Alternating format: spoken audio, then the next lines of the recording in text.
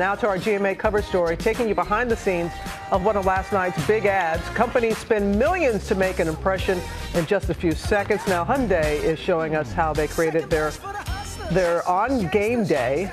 They created this on game day. And TJ, I sent you home, TJ. I'm glad you didn't listen to me when I said, oh, safe travels back, and you're still there to bring us this story as well. Oh. I got more to talk about, but here, Robin, it's a bit of a head scratcher. You spend $10 million+ to produce a Super Bowl ad to show it to 100 million+ people, but you don't even put your product that you're selling to them in the ad. That doesn't make a whole lot of sense to us, but for Hyundai, it makes perfect sense. A Super Bowl ad from a car company, but they never show you their cars. Instead, Hyundai opted to feature kids who are cancer survivors. My name is Sydney Karan. I was diagnosed with pediatric cancer when I was 14 years old. Hyundai aired a carless car commercial during the Super Bowl in order to highlight what their company stands for, not just what it sells. For 20 years, Hyundai has had this charity, Hope on Wheels, that with each Hyundai sold, a donation goes to it to fight pediatric cancer.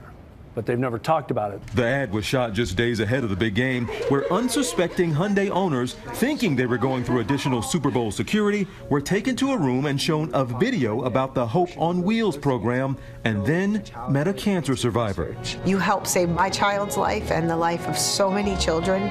So I'd like to say thank you, except I would like to say it in person. I'll be right there. Hyundai wasn't the only company highlighting their philanthropic efforts. When the night has come. Instead of the usual Clydesdales, Budweiser featured actual company employees from their brewery in Georgia.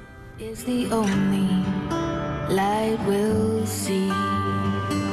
Spotlighting the company's emergency water program, which shipped nearly 3 million cans of water to support disaster relief efforts in 2017. Be afraid, just as long as you stand by me. So darling, darling, stand by me. And guys, this could be a part of a new trend where companies don't sell you on their products, they sell you on the values of that particular company, hoping they can bring in customers that way.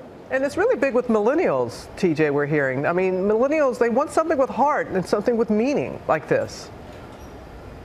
Yeah, they want something to invest in a company, not just a car from that company, right? All right. Now you can come home, TJ? now you can come home? Got one more. Got one more. Okay. All right, we're waiting for it, TJ. Yeah. Well, hey there, GMA fans. Robin Roberts here. Thanks for checking out our YouTube channel. Lots of great stuff here. So go on, click the subscribe button right over here to get more of awesome videos and content from GMA every day, anytime. We thank you for watching, and we'll see you in the morning on GMA.